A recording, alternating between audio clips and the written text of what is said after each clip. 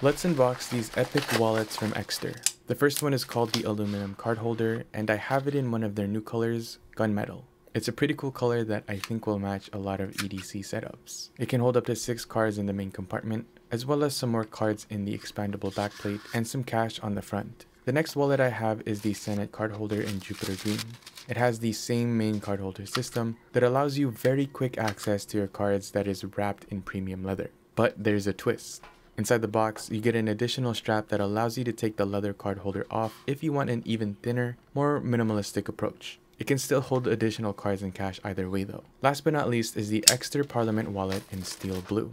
It's a super good looking wallet that's made with leather, as well as the same aluminum card holder system that the previous two had. You have extra card organization with this one, offering 3 pockets while still having a cash slot.